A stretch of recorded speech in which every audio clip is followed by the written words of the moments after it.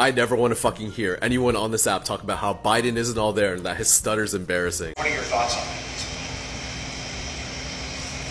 I'm sorry, I had a hard time hearing you. Wait, do you think that we don't also believe Mitch McConnell is too old to be in government? Too fragile-minded to hold such a position of power? He's 81 years old, for fuck's sake. He's older than Biden. And that's not a slam on either one. Your mind just goes when you get old. That's a fact. You conservatives are fucking cruel. You constantly keep voting this man in office when he clearly just wants to go to bed at 6 p.m. So, since we're using logical fallacies here, and by we, I mean you, let me go ahead and throw a whataboutism right back at you. Here's your BFF.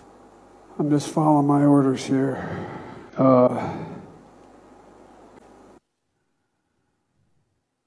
I don't, anyway. And look, nobody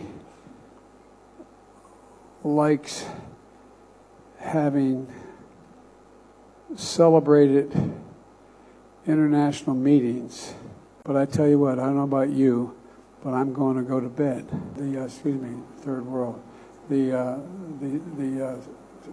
Southern Hemisphere had access to change it, had access. It wasn't confrontational at all.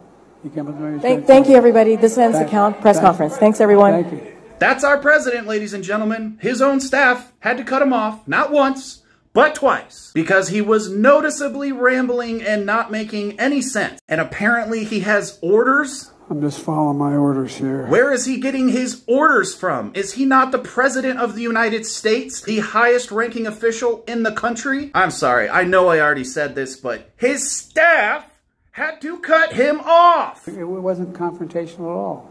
You came up with Thank you, everybody. This ends the press conference. Thanks, everyone. Thank you. Does it not bother the shit out of you that the leader of the free world has babysitters? And he's running for re-election. By your logic, if you vote for him again, you're a hypocrite. You have to realize that two things can be true at the same time. McConnell shouldn't be in office, and neither should Biden. There is a clear pattern of mental decline in both individuals. Inserting politics into it to justify your view that only your party's old dude gets to stay in office is, well, extremely hypocritical. We need fucking term limits in Congress, age limits for all public offices, aptitude tests, much smaller government. I could go on. Anyway, man, my advice to you is just to get out of your own way. Stop doing the bidding of the two-party machine.